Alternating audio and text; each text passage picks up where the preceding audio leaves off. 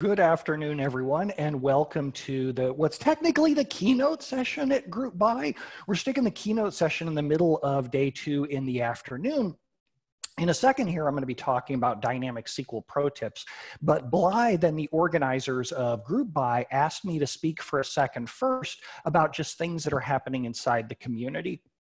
So I am Brent Ozar of Brent Ozar Unlimited. My Twitter handle is Brento, and I use the gender pronouns he and him. I really focus on Microsoft SQL Server and making SQL Server go as fast as possible. And I love teaching, travel, and laughing. So first, a moment about the community and where we're at just overall. Data is really at the center of everything. When you go into a business, the data is in the middle of everything. The developers, the end users, the Brett, accountants, sorry to interrupt. You've got a bit of a delay between your sound and your video. Any idea what might be? No idea there. Not too bad. It says I can turn on, let's see. I don't have anything that I can configure in Zoom. Is it bad, like to the point where we should stop, or? It's only like 1 second on my end. Ooh. Yeah, you've got the whole you've had the whole martial arts Japanese fight movie. movie. Yeah. Ah, all right. So similar to old style martial films. All right, so let's do this temporarily. I'll switch over to sharing. Just a second. Stop share. And I will share VMware first for this first one. So we'll share this and share. And cancel. Let's see if this works. Cancel. All right, so do you see the slide deck at least now?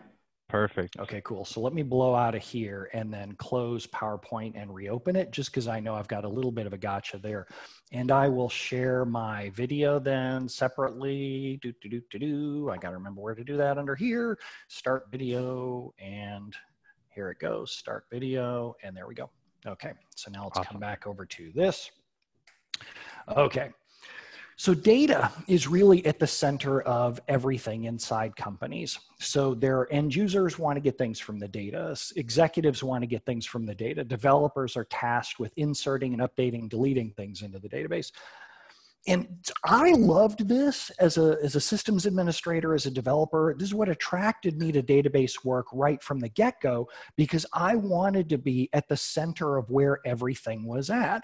I wanted to know about changes before anyone else did. If someone was making a change about the business, if someone was acquiring our nearest competitor, if they were rolling out a new development language that they wanted to work with. I loved being right inside the center of everything. And that also meant that I knew about changes before anyone else did. Sometimes the changes were good. Sometimes they weren't so good. Sometimes the changes were very pressing personally. Like if accounting said that, hey, look, we really need to cut costs, and SQL Server Expensive Edition is one of the most expensive things that we have. What can you do to reduce the costs of that? Or for example, if I told the executives, look, I really want to go to SQL Server 2020 or whatever, and they'd say, no, I'm sorry, you're going to have to make do with SQL Server Sticks and Stones version, back from the 1940s. Or sysadmins would just dump in changes on me, and I didn't really have any choice about it. They would say, look, we're going to shove you in the same VM hosts as everyone else. We're going to shove you on the same cloud provider as everyone else, just jamming changes down my throat. And I wasn't often okay with that. On a good year, just on a regular year, change is already overwhelming for us, especially as database people. The amount of changes that we have to deal with can just hit you one thing after another, to the point where it feels like every time that you've conquered one change, you have a whole nother hill that you have to go and climb. The buzzword frenzy is just frenetic, and every vendor is trying to shove things at you too. You got to learn this right now or else you're a dinosaur. You got to learn this right now or else you're a dinosaur. You don't want to be a dinosaur. You better go learn Power Azure for the cloud. You had like 5,000 things that you're told if you don't do this right away, then the changes are going to outpace you. And the changes this year are terrifying. There are so many big, giant conglomerate corporations that are really taking over, acquiring all kinds of other little tiny ones. There are startups that are exploding, and by exploding, sometimes I mean that's a good thing, and sometimes I mean it's a terrible thing.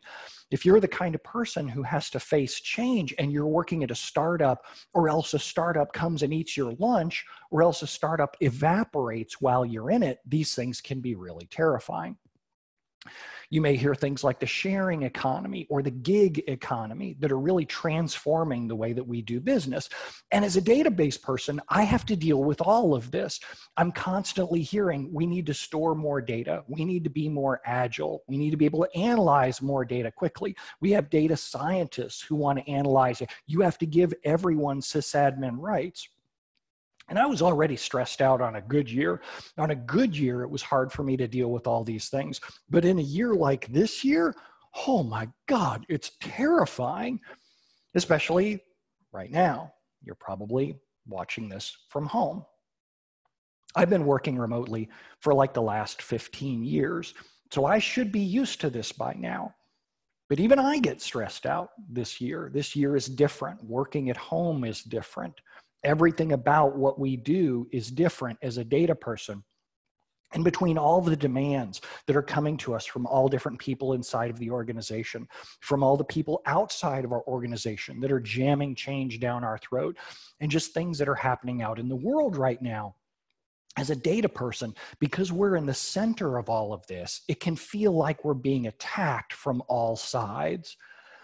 And so it's very tempting to feel alone. It's very natural to feel alone whenever we're running into this.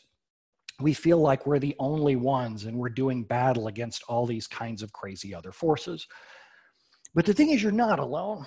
The community is really made up of all kinds of other individuals. And for you to get a sense of how big the community is, I want you to go over in Slack right now. To those of you who are watching and you're in the Slack, I just want you to type "I'm here," and I want you to tell me where you're at in the world. Tell me like which part of the world you're in, and I'll start it out. I'll go pop over into Slack here, and I'll say, I'm here in San Diego, California.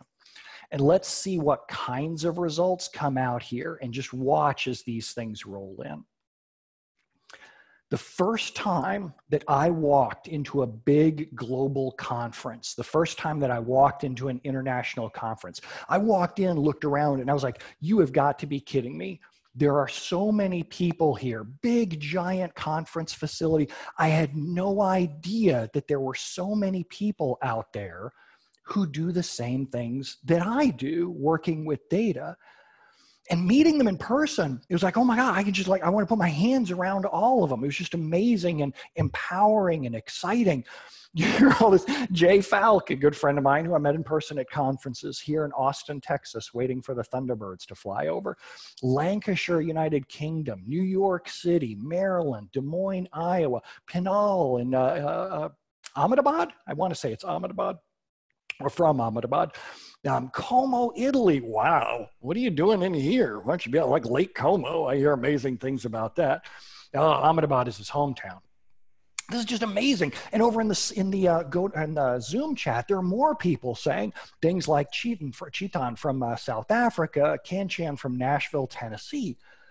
This is really what the community is. There are so many people out here, and I bet a lot of these names you don't recognize. A lot of these names you haven't seen before, and you might even, those of you who are typing in, are feeling a little bit more empowered now that you are joining in with this and you feel like you're participating more. That's because the community isn't made up of just the people on this side of the camera. The community is made up of something much larger than this. I'm going to go back over to the slide deck here for a second. Deborah, good to see you as well. Mr. Ashot from DFW.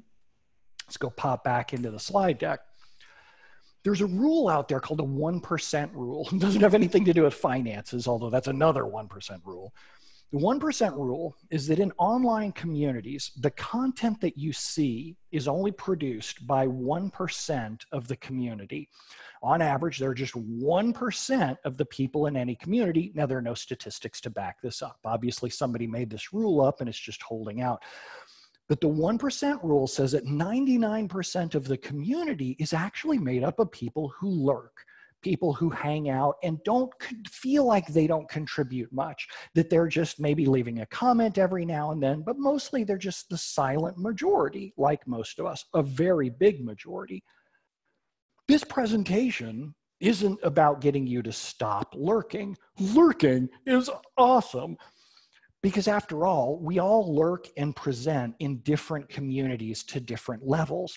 I don't get involved as a contributor in most of the communities that I'm in. I'm a contributor in the SQL Server community, but if you take any other community, like say cars, I love cars. I adore cars. I keep models of cars on my desk. I surf car websites every day. It's the first thing that I open long before I open any kind of SQL Server news sites. I'm much more interested in cars. I devour TV shows about cars. I read podcasts about cars. I'm never going to contribute any car content. It's just never going to happen. Nobody wants to watch a video of me talking about cars because I don't know that much compared to the people who actually get up on stage and do things, the Doug DeMuros, the Tavareshes. I lurk in those car communities, and there's nothing that you could ever say or do that would get me to go into the 1% who actually contribute. And yet the car communities out there like Jalopnik or Bring a Trailer are a huge vital part of my life. Like if I had to define my personality, I think I would define myself much more about cars than I do about SQL Server. For example, Bach just joins over in the Slack and he says, Munich, Germany. And I immediately want to go and talk about German cars, for example. There's nothing wrong with being in the 99% of the silent majority. The thing that I want you to take away with is you are among a much larger group of people than you had realized before. You're amongst the community, and I don't want you thinking that you need to compare yourself to speakers or presenters or volunteers or anything like that. If you want to join that group, you can. There are amazing career opportunities. Every one of us who's up on stage is all about bringing as many people as we possibly can up.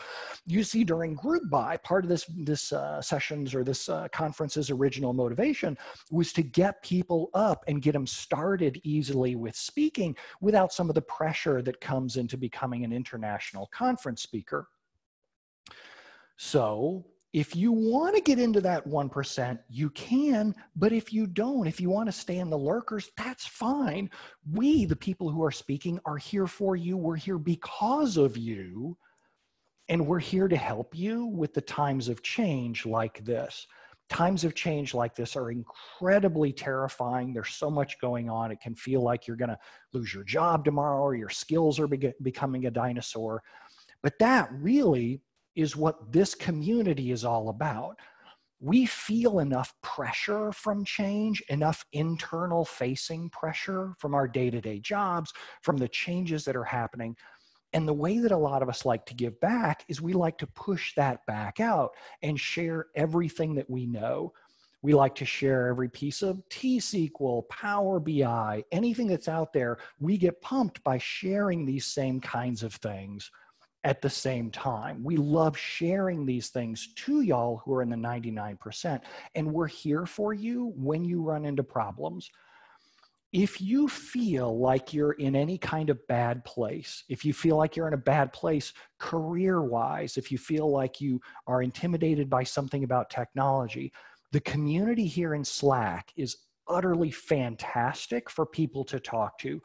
And if you feel like you're in a bad place personally, if you're stuck in a house, you're having a bad time and you need somebody to talk with, by all means, come into Slack and you'll find a huge supportive community of people who are all about helping you solve the problems that you're running into. So with that, now I'd like to help you with dynamic SQL, which is a lot less attractive than it sounds, but I might as well teach you something technical while we're here. So let's go hop out.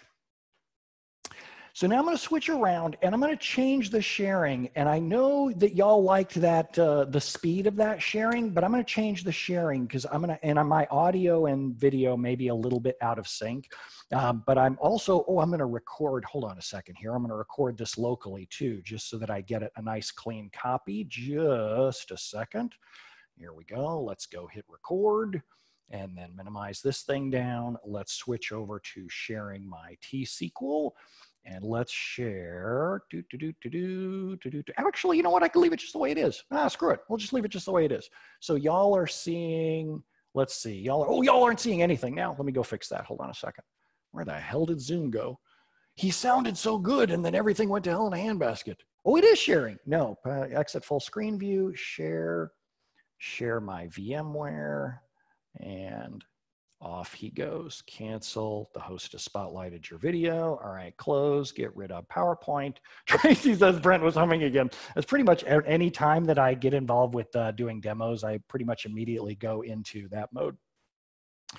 Okay, so in this session, I'm going to be talking about dynamic SQL. And when I talk about dynamic SQL, what I mean by that is that so often in our lives, we have to write a multi-parameter search stored procedure.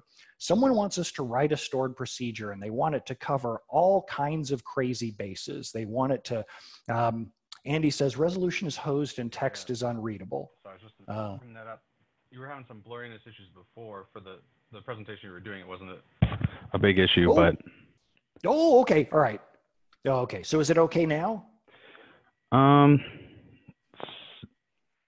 Somewhere in between. Like we can read the code pretty easily, but the results are a little blurry. The results. Okay, hold on a second here. Let's see if there's anything I can do to change that in Zoom. More. Oh, I can. Oh, there's a box I can check for optimize screen share with video clip. All right, let's try that. All right, so is that getting any better? Yeah. The text is a lot better now. Oh, okay. All right. All of a sudden, Andy says, much. Do you intend to show Slack also? Yes, I intend to show Slack too, just so that people can see the questions as they come in, because they will start coming in rapid fire as we start to talk through it. Okay, so now let's talk about dynamic SQL. The users, Exilla says YouTube streaming looks way better than Zoom. Okay, cool.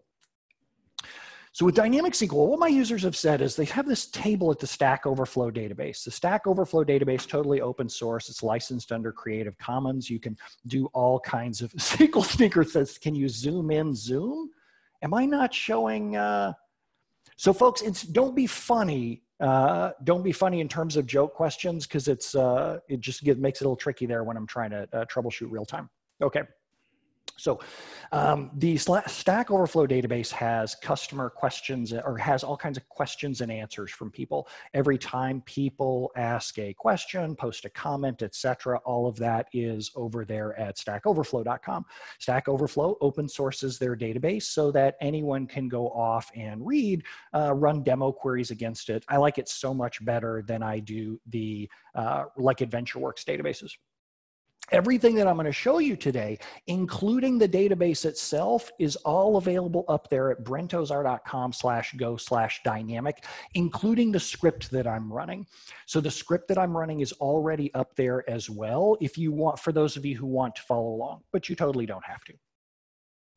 The users table at Stack Overflow holds exactly what you think it holds: a list of everyone who's ever logged into the Stack Overflow database, posted a question, posted an answer, etc. I have the schema of it up here on the screen, or I have the top 100 rows out of here on the screen. And my users have said they want to run a search stored procedure. They want to be able to find users who have a particular display name, a particular location, a particular reputation, and they want to be able to find them very quickly. They don't want to wait around for a full table scan. They want queries to be extremely quick. Ideally, they want to be able to use indexes. So let's start with a baseline of how slow is it to scan the entire table as I go through and I do query tuning. So let's start with doing a select count star from that table, which will force SQL Server to do a table scan. This should be my worst case scenario here in terms of performance. Scanning the whole entire table would be what we call bad. So how many pages do I read when we do a full table scan? 141,000. So this is my worst case scenario, and I'm going to put it over there in Slack so that we can all see it. Worst case scenario table scan, paste. There we go. Now, in order to give SQL Server a fighting chance, I'm going to go create a few indexes. I'm going to create indexes on the display name, location, and reputation column, which hold exactly what you think it holds: where people live, what they like to call themselves, and the reputation points that they've earned at Stack Overflow. And the query that my users want me to write, they want it to look like this. They want a stored procedure that will take either just a display name, or just a location, or just a reputation, or any combination thereof. For example, they want to be able to find all the Brents who live in San Diego, or all the people in Indiana with a reputation of 100,000. So remember this for a second, because I'm going to need you to be my unit tester. I'm about to show you my code. I already wrote a stored procedure that does this, and I'm going to show it to you. I need you to tell me what the bug is. So let's go look at the stored procedure. Here's the code. You tell me what the bug is inside this code. Here's my stored procedure. Tell me why this isn't going to work. I'll give you a second to go type it in there in Slack.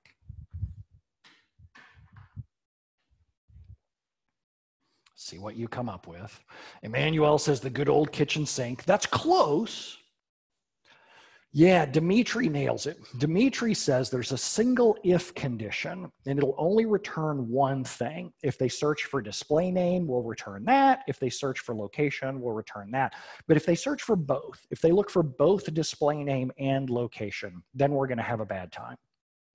Okay, look, so the results aren't going to be accurate. Who cares? This is version 1. Let's just ship it and see what happens. So let's go put it into production. Let's go move this out. And Jim says the order by doesn't work. Yeah, I haven't implemented that yet. See, it says up at the top, order by isn't implemented yet. I swear I'll do that later. Love the last guy. So we put it into production. Let's at least just see if it works. So here I've said, go show me all of the Brents in San Diego. And if I look at the execution plan, SQL Server was willing to use an index. But unfortunately, it used the index on display name. It looked up all of the people who were named Brent, but it didn't do any filtering on location. If I go back over and look at the messages, sure enough, it does show all the Brents, but it doesn't show all the people who live just in San Diego. It's fast though. Notice that because it does do that index seek, it does way less logical reads. That's kind of awesome. It's only about 5,000 logical reads. If only it produced the right results, we'd be out of here. Unfortunately, it does not. And if I try it with a different set of parameters, for example, if I say, go show me all the people with a reputation of just 2 points, then SQL Server, again, will use an index. It used the index on reputation. Oh. If only the results were right, we would be fine, because this is also way less logical reads than an entire table scan. Off to a good start. But of course, it doesn't produce the right results. And my users, I don't know about your users, but my users are kind of sticklers in terms of accuracy, and that isn't going to cut it. So I need something else instead. Andrew asks, will it always default to an index if there's one present? No, it's going to depend on the parameters that come in, but more on that here in a minute. So let's do a different version of this. Let's say this is the true kitchen sink design pattern. What this says is, if they passed in display name, use it. Otherwise, just take the display name of the row that we're on. If they passed in location, use it. Otherwise, just take the location that we're on.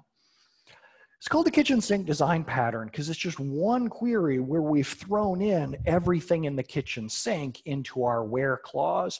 Let's see how it performs, because at least it should give us the right results. Let's go see. I'm going to put it into production. So let's go through and do the create or alter. Then I'll go through and run it. I'm going to run it just for Brent. And good news, everyone. It actually does just return the Brents. And is it willing to use an index? If you've had a few beers and you just kind of glance, after all, it's afternoon somewhere. If you just glance, not that that stops me, that's what Bloody Marys and mimosas are for, right? So that's probably the end of that one.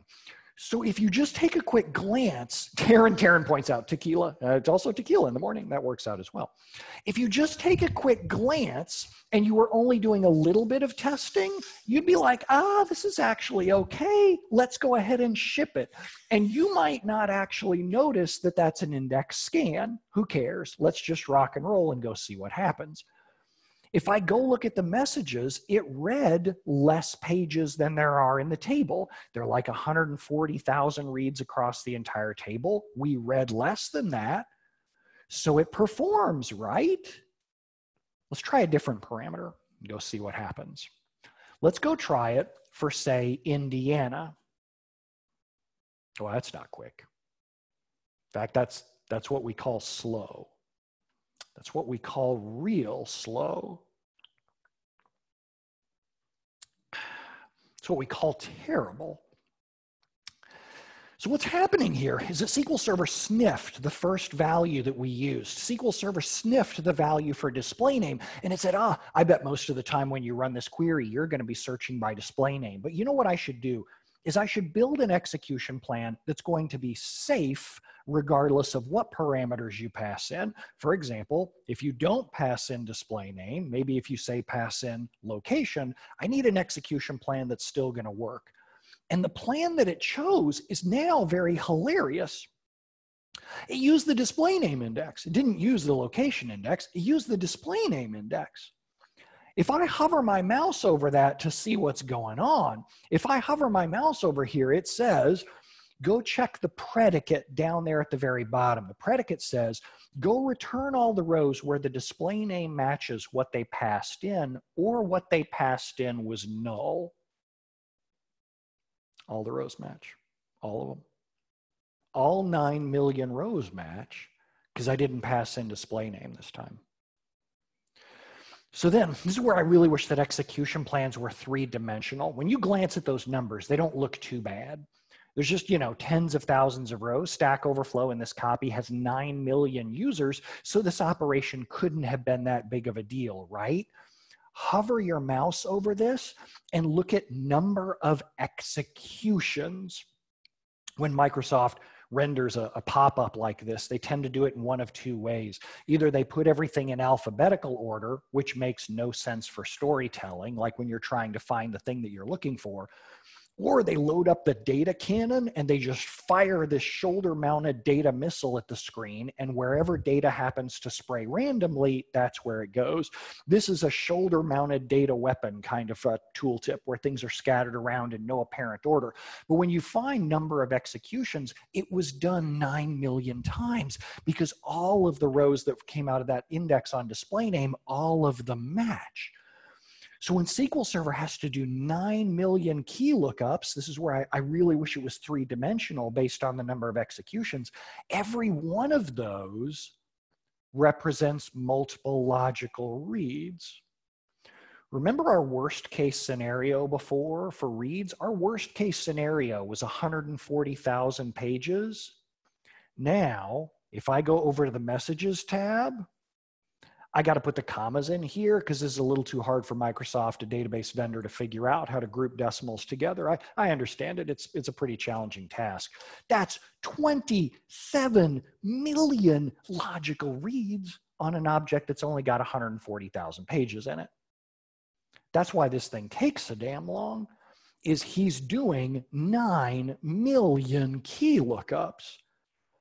And of course now too, even though the data comes out, we didn't ask for it like sorted by or anything like that. We have a tiny sort inside here where SQL Server just didn't estimate the right amount of RAM necessarily either for thousands of rows. That'll really come back to haunt us when we do things like, say, instead of Indiana, we do India. Now SQL Server's really going to make an absolutely terrible decision. And based on how long that last query took, I don't even need to bother running this to explain how terrible that is. So this is why users are like, ugh, that kitchen sink design pattern, that doesn't work with a damn. And people who run this or people who do this in production, usually they only do it once. They do it a whole bunch of times early on in their career before they understand how bad it is. And then later on in their career, they start to understand that this stuff doesn't scale. They only do it in production at a big company once, and then they walk away from it. And they're like, what, was there some other tool that I can use instead of this? Is there something other than wear, but, kitchen sink wear clause? And there are lots of other options. So one of my favorites in here is null, because it's kind of fun to explain. If the display name is null, then we're going to pass in display name. Otherwise, just use search display name. Well, that ends up producing really crappy execution plans as well. Let's go put this into production and let's go run it. So now I ran it for Brent and I look at the execution plan, and remember my worst case scenario? Well, we're right back there. We're scanning the entire table. If I hover my mouse over here, it kind of makes sense as to why. The thing right behind my arrow has that predicate there where it talks about, oh my God, I got all these different functions to run. Who knows what is going to end up returning inside of here? So SQL Server ends up scanning the whole entire clustered index rather than doing a seek into each of the indexes. Hugo says that's just heard the best way ever to describe order of properties and execution plans. Thanks, Brent. You're welcome. You're totally welcome to use that. Jacob asks, is there any difference between coalesce and is null over in Slack? Jacob, I'm so glad you asked, because that's literally the very next demo that I have. You and I think exactly the same way. You shouldn't be excited by that. I don't think very well. So coalesce is my very favorite command in all of SQL Server. Coalesce takes the first non-null value. I like it better than is null for two reasons. One, I can pass lots of parameters into it instead of just one. It's really good for things like price overrides, for example. Two, I love it because it's so beautiful to say, coalesce. It's just peaceful. My wife and I have had discussions about what would ever happen if we bought a yacht. I would love to name the yacht Coalesce because it's so incredibly smooth. Coalesce. Doesn't perform worth a damn, but it's just really peaceful to say when you're worried about your code. So I'll go put this into production and I'll go see how that one performs. So let's go run it. And I'm going to run it for just Brent first. Go look at its execution plan and sadtrombone.com. Wah, wah, wah. This doesn't perform worth a damn either. The reasons behind all the problems that I'm describing to you here affect all kinds of multi-parameter stored procedures. They affect all kinds of one purpose for one search fits all stored procedures, things where sometimes we do a monthly process and sometimes we do a daily process. It's very common to run into these kinds of issues. Jacob also likes coalesce because it handles different types of data types differently than is null. That's true too, it just doesn't perform worth a damn. So I need something else. I need a different way that's going to perform. And that's where people start off with dynamic SQL. The problem that I'm facing here in these query plans, this parameter sniffing problem is not solved by dynamic SQL. It's just that our blast radius is going to suddenly become much smaller. I'll show you what that means. Bill says, with an option recompile, does that produce different results? It does, but the problem is, as soon as my developers learn about the magic of option recompile, and I can use it with any of these, if I say option recompile, what this tells SQL Server to do is build a brand new execution plan for this set of parameters, and you don't have to worry about caching it for anyone else. So in that case, SQL Server says, sure, I'll build a brand new execution plan every time this thing runs. You want to go for Brent? I'll build a perfect execution plan designed just for people named Brent. I'll give you perfect estimates. Then if you want to turn around, SQL Server sounds like a guy in my world because he's dumb and stubborn and he refuses to ask for directions. He's all, trust me, I got this, when he doesn't actually got this. So if I turn around and I run it for, say, Indiana, boom, I get an index seek on the location index, and my estimates are beautiful for Indiana. But the problem is, as soon as I show developers to this, as soon as I show developers and say, hey, there's this thing that you can use called option recompile, well, what happens is they start putting it everywhere, and they don't notice this up at the top. Compile CPU and compile time. Every time this query runs, it's going to burn CPU time. And of course, in my example, it's a very simple query. It only takes 2 milliseconds to compile a plan. But my query doesn't look like your queries. Your queries, when you look at the execution plans, it looked like Jackson Pollock was all up in there spraying paintbrushes every which way but loose, sketching out all kinds of joins together all over the place. So then Steve says your plan cache gets full. No, it's the exact opposite of the problem. You don't have a plan cache. There's no plan cache ever. There's no plan cache because SQL Server has amnesia. He's getting drunk on tequila every single time somebody runs queries, and he keeps burning all this CPU in order to do it. So I'm okay with option recompile when queries run like once a minute or less frequently. But if they run more often than once a minute, I want something better than option recompile. And that is where dynamic SQL comes in. Now, dynamic SQL has a lot of gotchas, a lot of drawbacks. And the way that this demo script works is it's all written out with comments with me talking to you. So that if you want to go on and learn even more than I'm going to cover inside here, you can go run it all throughout and run it step by step, listening to every piece of advice that I have inside there, talking you through dynamic SQL. I'm only going to make it so far in during this session, but I give this whole script out to you so that you can continue the learning on your own. So here's dynamic SQL. What dynamic SQL is, and I'll do a quick poll here. We'll do a poll over in Slack. I have written dynamic SQL before, and yes, no, whoops, no, anonymous, limit 1. And the way that polls work inside Slack is you click on the right-hand side with the option, like I'll click on number 1, and that answers the poll number 1 right there. And we'll get a quick feel for how many people have written dynamic SQL before. Vlad says over there, Vlad says in Zoom chat, he says, it's hard to get devs to let go of option recompile and or no lock once they've gotten the taste of them. They start thinking that either of the two fixes more options than it causes. That's why I teach training classes. So out of those, for those of you who are doing the poll, about 38 of you have done dynamic SQL before, 7 of you say no. Okay, cool.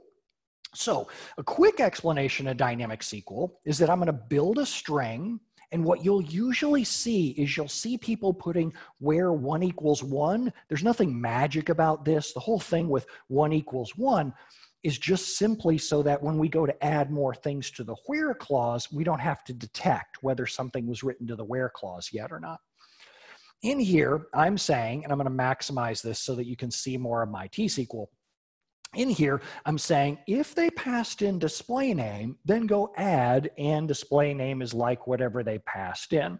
And I'm using parameters. You don't have to append it directly to the string. You'll see why later. And then and location is like this, reputation is like this. So this way, SQL Server is building a string that exactly matches whatever the user passed in. It's kind of like option recompile in a way, but not. And you'll see what I mean by that. Then at the very end, the magic comes together when I say SP execute SQL. And I pass in the string that I want to execute, a list of the parameters that I can pass in, and then the parameters individually. You don't have to do any dynamic change requests to figure out, or logic to figure out which parameters people passed in. Just pass in all of the stored procedure or dynamic SQL parameters every time, whether you need it or not. And then SQL Server, it's okay if you pass in extra ones like I'm doing here. If the user only searches by display name, I'm going to have a couple extra parameters. Who cares? It doesn't matter. So let's see this put it in. Andrew says over in the Zoom chat, he says, this doesn't prevent parameter sniffing. No, exactly, Andrew. That's what I said earlier. You just weren't paying attention. That's okay. They make pills for that. So I'll go put this stored procedure into production, and then I will go blow my plan cache, and I'm going to run it just for Brent. Now, if I run it just for Brent, I get an execution plan that uses the display name index. Oh! And if I go over to the messages tab, it only did 5,000 logical reads. Oh! And if I turn around and search by, say, Indiana, oh! I get an execution plan that uses the location index. Oh! I can't go a whole lot higher than that, sorry. And then maybe I should have tried the lower angle. I can go lower than that. Then if I look at the messages, we're still way better off than a table scan. Oh. But like Andrew said, when he wasn't paying attention to what I said earlier, this doesn't fix parameter sniffing. Because if you look at the execution plan that I just built for Indiana, SQL Server sniffed this for Indiana and built an execution plan designed for Indiana. If, on the other hand, I turn around and I change my incoming parameter, now, before I run this, I want you to note that right now it's estimating about 23 or 29 or 2,395 rows. So I'll put that out over in Slack just so that we remember. So Indiana, estimate 2,395 rows, or yeah, rows. Now let's turn around and run it for IN% and run it. And if I look over at the execution plan, the estimate is still the same. The estimate's still just 2,395 rows. In actuality, a lot more came back in. This is what I meant by it doesn't fix parameter sniffing. It just reduces the blast radius. Right now, just the location plan is crappy. Not all of the plans. Just the location one is crappy, and it's crappy for a specific set of users. If they're trying to go after very large and popular locations, they may end up doing more reads than there are pages in the table. We're right back to our old faux parameter sniffing. So how bad of a problem is that? In order to figure it out, what I'm going to do is I'm going to free the plan cache, and then I'm going to go run all kinds of stuff. Jacob says, do we care about string plus string versus concat string? I don't care about those things. Though I'll be honest, there are a lot of things that I don't care about. Christoph asked for a completely unrelated hint. I don't cover that here. In fixing parameter sniffing, I'll give you another class that I go talk about parameter sniffing on. The point of this here was just to teach you that it doesn't fix parameter sniffing. It actually multiplies parameter sniffing. We have more places where parameter sniffing will happen. It's just that each of them's blast radius will be way smaller. So what I'm going to do is I'm going to free the plan cache, and then I'm going to run it for all kinds of different parameters. I'm going to run it for location, display name, reputation, and combinations of all three of those. Then after they finish, I'm going to go run SP Blitz Cache. What SP Blitz Cache does is it gives the top 10 most resource-intensive queries on your server, and for bonus, it also throws errors when you don't have the right parameters or when you don't have the right version. I have a test version inside there. Thankfully, it doesn't matter. It still works well enough for what I'm doing. Here, what it gives you is the top 10 most resource-intensive query plans. There's all kinds of things you can use for sorts or whatever. In here, you'll notice that the top line is the stored procedure itself. The stored procedure itself is in there as the top line, and it's been executed several times. See how it says 6 executions over there. Then we have several different queries, each of which were just executed once, each of which are now vulnerable to parameter sniffing. However, each of them get their own plans, which means that I can use one index for display name, I can use another index for location, I can use another index for combinations of the two. For example, if I look at combinations of them, see this one right here is looking for people who have one specific display name and one specific location. Let's see what indexes SQL Server chose to use in order to accomplish that query. Let's go grab you over here and look at his query plan.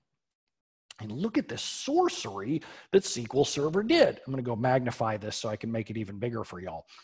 So here, SQL Server said, first, I'm going to go find all the people who are named a specific thing. Then I'm going to go use the location index as well, because you're using both of those. You're passing in display name and you're passing in location. That's freaking magical. That wasn't anything that I could get those stored procedures to do before. This is way better than what we had before. That's fantastic. Now, when I'm looking at the output of SP Blitz Cache, if I'm looking to see which queries I want to go tune, This is where dynamic SQL starts to suck. And this is really what the rest of this session and the rest of the script is all about, telling you basically all kinds of terrible things that have happened to me when I've been trying to troubleshoot dynamic SQL and giving you cheat codes in order to make your life easier. For example, if I'm looking at this stuff right here on the screen and I'm looking at to go see which queries I need to tune, well, it sucks really bad when I click on one of these that's dynamic SQL. It sucks really bad because I can't tell who wrote it. I can't tell that it's dynamic SQL. I mean, I can tell it's dynamic SQL, but I don't know who built it. I don't know what the stored proc was. I don't know what the DLL was, whatever application code built it. Maybe it's being done in C#, maybe it's being done in Java, whatever. Well, you control the string. And if you're building dynamic SQL, literally the very first thing that you should do when you go and build dynamic SQL is that as you're building the string, you should start your string with the comment. And the first thing inside the comment should be, this is the name of the code that's building that dynamic SQL. For example, here, it's the search user stored procedure. So that's exactly what I start my dynamic SQL string off with. Let's see how that pays off. Let's go put in that stored procedure into production. And then let's go execute it.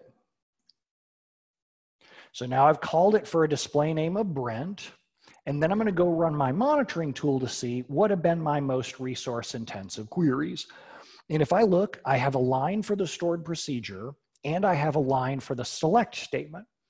What's the query plan? Or for those of you who are into Query Store, for example, when you go and look at the query plan, it says right up at the top, USP search users. So now I know what built that dynamic SQL. So that then when I right click on it and I go say, show me the query text. Well, that sucks. Who writes their queries all on one line? It's probably you. You're probably the one that I keep having to come after, and somebody has one big long line as if carriage returns and line feeds cost extra. Well, again, you control the T-SQL. So as you're building it, the next pro tip that you use is you start every dynamic SQL tool by building a carriage return and line feed character. So here's what I'm doing. I'm starting by declaring a CRLF, carriage return line feed. And it's a variable that I can then go pepper into my code wherever I want as I'm building my dynamic SQL so that I can put in line returns without having to take up all kinds of space inside my stored procedure. And I start the dynamic SQL with the carriage return and line feed, and then goes immediately the code. Jacob says, why not just line feed? Jacob. I shouldn't do that. Jacob, someday you'll work on a cross-platform environment. You'll have to deal with people who use both Windows and Linux and all those things. So let's go put this stored procedure into production, and you'll notice that I just peppered in all over the place, lots of carriage returns and line feeds.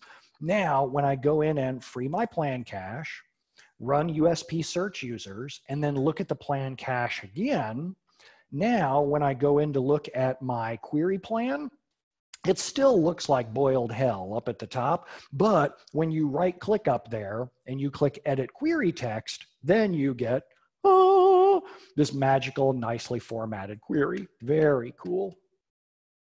In a perfect world, I would love to fix the parameter problem. In a perfect world, I wish that Microsoft didn't put these inside of parentheses. I don't know why they do this. This is the dumbest thing. What they should just do is say declare instead, because that's what all of us end up doing, and then taking out the final parentheses. I can't do that for you because Microsoft jams that in terms of the execution plan. But at least this makes your life suck a little bit less. All right, that gets us closer to the point where we actually have this dynamic SQL built up in a way that we can read it. But who wants to free the plan cache every single time you're trying to test dynamic SQL, every time you're trying to figure out what SQL was built and what SQL was executed? We need a better way than that. So every time that you go and build dynamic SQL, you want to add in two commands. You want to add in a debug print query parameter and a debug execute parameter. So this way, that if you want to just print out the contents of your T-SQL to the Messages tab, you can play around with these input parameters. Super useful for testing, especially when I'm building dynamic SQL that does things like restore databases or delete rows that I want to make really sure I get it right before I go on and do something harder. So let's see now how that works. I've got this debug print query and debug execute query. If I go down a little further, I say, if the user asked us to print the query, go print it. If the user asked us to execute the query, go execute it. So now I can do my debugging right here at the command line, so to speak. I like to think of SSMS as the command line. It's pretty nice. So I'm going to go in and run my query. And now if I pass in debug print query, I get, a nice little T-SQL right here over in the Messages tab. And when I'm doing things that could break data, then I could just turn off this debug execute query. So now the thing just builds my dynamic SQL without actually executing it. Ooh. I do have to say that this trick only works if you have things that are 4,000 lines long instead of longer than 4,000, or 4,000 characters long instead of more than 4,000 characters. If you have more than 4,000 characters, there's this function called helper long print that you can use to go print really long strings. I would just say that if you decide to do that, you're at the point in your life where you should really reconsider your decisions. You're at the point of your life where you should probably not be putting 4,000 lines of stuff inside dynamic SQL, and you probably shouldn't. Dwayne says, is there any reason you don't use concat? I find it makes the code user easier to read and manage. I'm okay with that. That's totally okay. Jacob said, I had no choice. The only other option was select star. I get it. You were young. You needed the money. That's how that works. So now earlier on, I had this dynamic order by, and one of you pointed out that the, Jacob says, I still am young and I still need the money. I feel you. JD over in the Zoom chat says 4,000 lines of stuff inside dynamic SQL. No, bad news. When you hit out in the real world, it's going to be, yes. I'm not happy about it either, but I'm also young and I need the money. I'm not really young. I just need the money. So inside here, the next thing that I need to do is implement that dynamic order by. So what I've done is I've ripped out some pieces of dynamic SQL. This is really kind of a good synopsis of one of the problems with dynamic SQL is that the more you try to do, the bigger and uglier your code is going to become. It's going to have all kinds of things that you need to accomplish inside of it. So I've taken out the location and reputation parameters, and all I have inside there is the display name, and that's it. But then I'm going to do dynamic ordering. Seems like everybody in the world wants to be able to sort all their columns by ascending and descending order, and they want to make the database do it. I used to get really angry about that, and I used to tell people, don't sort inside the database. The database is the most expensive place to do all the sorting. Then I realized I get paid when they have performance problems, so I'm like, yeah, order by is not so bad. Go ahead. You can totally do that. So what I'm saying in here is if they want to pass in something that they want to order by, knock yourself out. Pass in whatever columns that you want. You can even pass in multiple columns and ascending and descending. And what I'm saying here is if order by is not null, go pass in order by and let them go add whatever comments that they want into that string. Let's go put it into production and go see what happens. So I'll go execute it. And then we will go see what kind of queries this thing builds. So I'm saying go show me all of the Brents, and I'd like them ordered by reputation. And it works. Here are all of the Brents, starting with the lowest ranked reputation. I want to see the high ones, no problem. Put in reputation descending, and now you get your data magically sorted by reputation descending. Oh. If I go look at the messages, I can see the exact query that this thing built. They took whatever the user passed in and used that in our T-SQL. Uh-oh. So let's see what else they could do if they wanted to. Let's try this. Wait a minute, I have two result sets. In here, I said order by reputation descending, and then I said semicolon, and I threw in a query like select star from sys databases. This is a tale as old as time. This is SQL injection. If you go look at the query that was created, people just added in whatever T-SQL that they wanted. They injected their own query, and your stored procedure went and executed this query exactly as is. So as long as you can select star from sys databases, right now I have a database named, say, Stack Overflow 2010, and in a moment, I will not. We're going to say in here, drop database Stack Overflow 2010. And I'm going to go execute the query again. It runs instantly with no messages, no warnings. Here's the query that it ran. And if I go over here and refresh the database list, boom, that database is gone. Whenever you take people's input exactly as is, like what I did here with this order by parameter, you are vulnerable to a thing called SQL injection.